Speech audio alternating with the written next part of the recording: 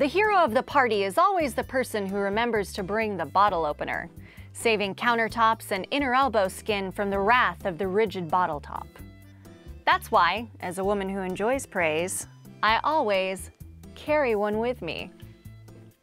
But don't worry, I'm not afraid to share the spotlight.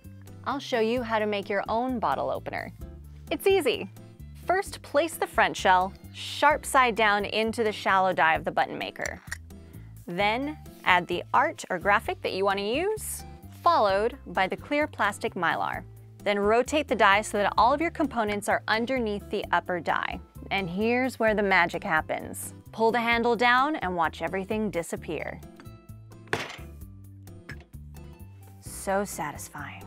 Next, place a metal or plastic bottle opener back with the sharp side up into the deeper die. Rotate the die again so that all of your components are under the upper die. Pull the handle once more, and voila! The button maker crimps everything together. Look at that! Done. Now you too can be a hero. But be careful, being a hero can be a tough job.